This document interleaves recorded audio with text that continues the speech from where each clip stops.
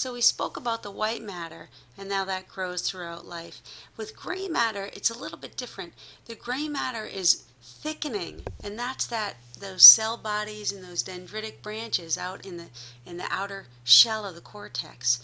And it thickens in different parts of the brain at different rates throughout development, with the peak thickness overall happening around age 13. In general, the parts that thicken most are the parts that you need first: vision and motor, your senses, and then slower your higher cognitive functions, your executive, your frontal areas will thicken right around age 13. And here's some more data on that, on what kind of thickens when: sensory cortex around age 7, moving on to the motor cortex, primary motor cortex, supplementary motor cortex, and then age 13, medial, prefrontal, and cingulate cortex. Now those are the areas that are involved with many things, including error detection and error correction. Now remember, peak thickness is when things are all tangled and they have inefficient communication. This is what precedes pruning, so it's probably the most difficult time for children to manage tasks involving those areas because things are so thick and tangled. And what happens, hold on one second, there we go.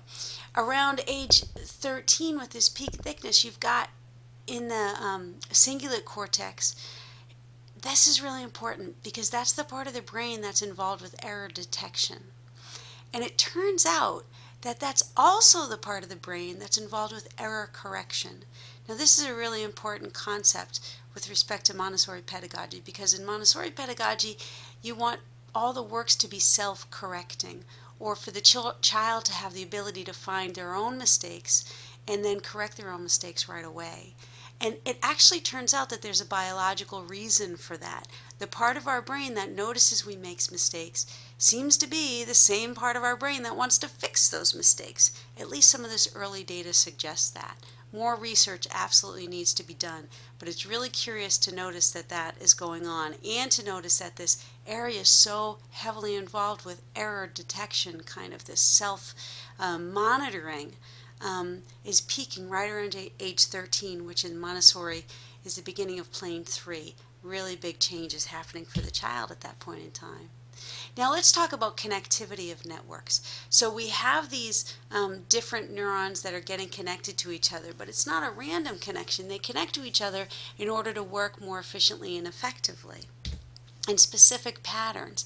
And usually when you're starting development, you'll have more local based connections, and then slowly over time you refine them and your connections get longer and longer. So when you're in this graphic, you can see at age 11 you need a lot of different localized areas for language, whereas at age 38 you're using fewer areas because those areas are refined. Stronger, longer connections develop over time based on experience, so you actually need less to do more.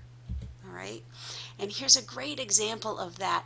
This particular connection, called the arcuate fasciculus, connects Wernicke's area, something you probably never thought you'd need to say, Wernicke's area, which is kind of the word box area in our temporal lobe near our ear, behind your ear, and then Broca's area, which is more in the frontal lobe.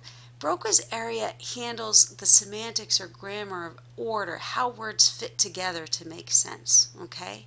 Now, in this particular connectivity branch, tends to get to refines itself and matures right around age 5. And that, in Montessori pedagogy, is just the age when you start to teach grammar work.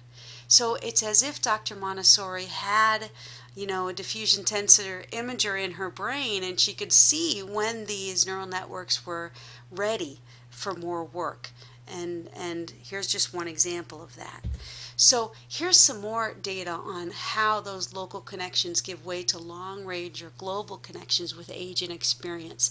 And they're divided into just a few areas that are interested. There's, of course, a lot more data on this. The first one on senses and movements, these long blue marks indicate the long-range connections that are forming. So how many long-range connections? and the efficiency of those connections, long-range connections. So you can see for primary sensory motor cortex with senses and movements, you've got a lot happening in those earliest years, right? And then the activity settles down a bit with a surge again during adolescence. Now for the paralimbic or emotional areas, you've got less happening in the earlier years, but a lot happening in that later elementary and adolescent periods where that activity is happening. Now the association networks is, I think you can think of that in terms of abstraction and creativity. And there's more of a linear development. But the first thing I want you to notice, the really important thing, is that the abstraction and creativity starts really to kick in around that age 5 time period. So that's why our teachings in the Montessori pedagogy are based on concrete, hands-on experiences before age 5 and slowly easing the child into abstraction after that age without jumping too quickly to abstraction, because those networks just aren't prepared for it yet. Let's see if we can move ahead. There we go. So to do anything, I think you're getting the idea that we need the entire brain. You can't just have one part of it to do anything. You need everything to work together. And reading is a great example of that. For reading, you need the whole brain to be connected. So let's talk about what that means. First, the back of the brain, the occipital lobe, is involved in seeing the words. Then you have to attach form to those words. What does that word mean? And that happens more up with the word box and in the temporal lobe. And then you've got to find some meaning to those words and look at all the different areas that are involved in finding meaning. It's not just one spot. You've got to connect all parts of the brain. And then you have to figure out what you're going to do about it. What do you think about what you've just learned? Are you going to say something? Are you thinking about it? What does it mean to you? And those are the different areas. The parietal lobe and frontal lobe are the areas involved in that.